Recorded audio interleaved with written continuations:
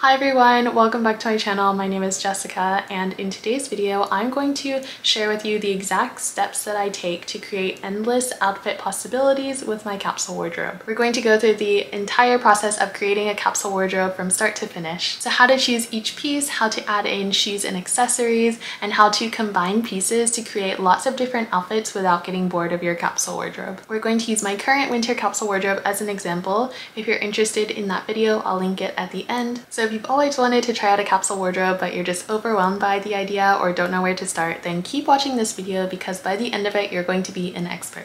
And if you're enjoying this video so far, I think you're really going to like this. I have recently launched my first online course, The Art of Slow Fashion. This is a 2-hour-long video course where we explore 3 pillars of slow fashion: sustainability, personal style, and minimalism. In this course, I show you how to create a small, functional, and stylish wardrobe of high-quality pieces that perfectly represents you. This course also includes 3 live workshop sessions where I can give you personalized style advice and an invitation for you to join an exclusive online community of like-minded individuals to support you on your slow fashion journey. The course launches on January 4th, and the discounted pre-sale price is $150 US, so be sure to grab your seat before that ends. Follow the link in the description box to sign up. And if you want to stay in touch, I have a special weekly newsletter going out each Monday of December to give you a little sneak preview into what's going to be covered in the course. Also, each Wednesday of December, I'm doing a slow fashion chat on Instagram Live, so be sure to follow me at jessica.harumi to keep up to date with that. Now let's get back into the video. Step 1. Choosing your pieces.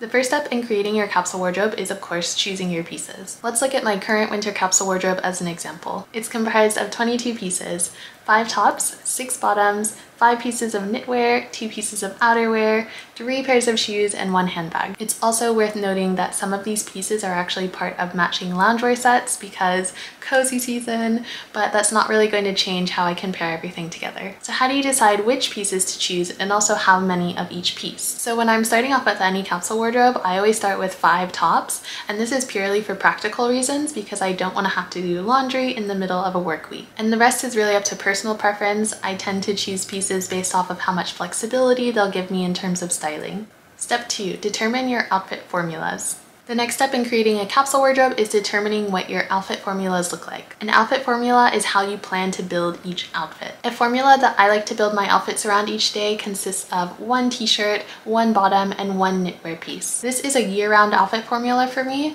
and in the winter I also like to include 1 piece of outerwear. Another more seasonal outfit formula for me is a matching loungewear set. This is very type A of me, but I'm not the biggest fan of loungewear. Back at the beginning of 2020, when we were all spending a lot more time at home, I was wearing jeans every day just to sit on the sofa, and I've since come around to the wonder of stretchy pants, but I still like to feel really put together even in loungewear, so a matching set feels like a good middle ground for me. So to recap, the 2 outfit formulas that I'm using to style a majority of my winter capsule wardrobe are number 1, the t-shirt, bottom, and knitwear, and number 2, the t-shirt and matching loungewear set. Identifying 1 to 2 outfit formulas is important because it helps you visually break down how everything's going to work together. Step 3. Adding shoes and accessories. The third step to creating your capsule wardrobe is adding in shoes and accessories. This is what gives your capsule wardrobe variety. It pulls everything together and makes each outfit feel unique. It's also what prevents your capsule wardrobe from feeling boring and repetitive. If you're committing to only wearing a small portion of your wardrobe for a certain period of time,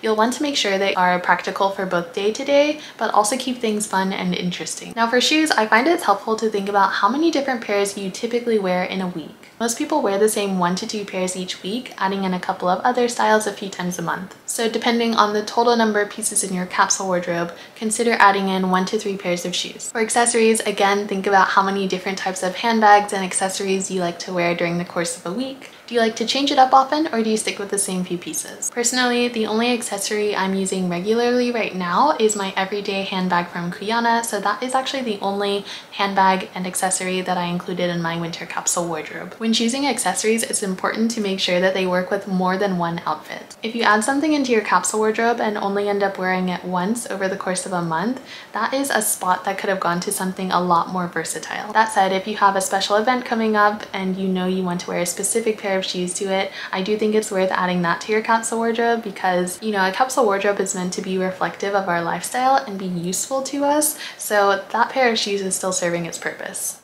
Step 4. Create outfit combinations. The fourth and final step to creating your capsule wardrobe is to start styling yourself and creating outfits. And I have a few tips for maximizing your capsule wardrobe and creating endless outfit possibilities. Let's think of our tops and bottoms as making up our base outfit. And so if you have 5 tops and 6 bottoms, that is 35 base outfit combinations. Now let's think of knitwear and outerwear as our secondary pieces that we will add in to complete each base outfit and add variety. And shoes and accessories are like the finishing touches to polish off each outfit. When adding your secondary pieces, I recommend changing multiple pieces at once rather than changing one at a time. For example, one of my base outfits consists of a gray t-shirt and black trousers. Then I add my secondary pieces, a gray sweater and a trench coat. Then I add my shoes and accessories to finish it off, a pair of black boots and my brown handbag. If I change one piece at a time, say my sweater, then I'm going to end up with lots of outfits that look exactly the same. This is going to make my capsule wardrobe feel really boring and repetitive because I'm wearing the same 4 out of 5 pieces over and over again. And this is good if you're going for outfit quantity, but not so much quality. Now instead, if I change my sweater, shoes, and outerwear all at once, the outfit feels completely different. So when putting together outfits, try changing multiple pieces at once. Another tip is to pay attention to when you wear each outfit. I like to space out my outfits so that I'm not wearing the same piece 2 days in a row. And I do this with tops and bottoms rather than shoes and outerwear. For shoes and outerwear, I have fewer options and when I wear them depends more on the weather. But for tops and bottoms, I can most of the time avoid wearing the same t-shirt or jeans 2 days in a row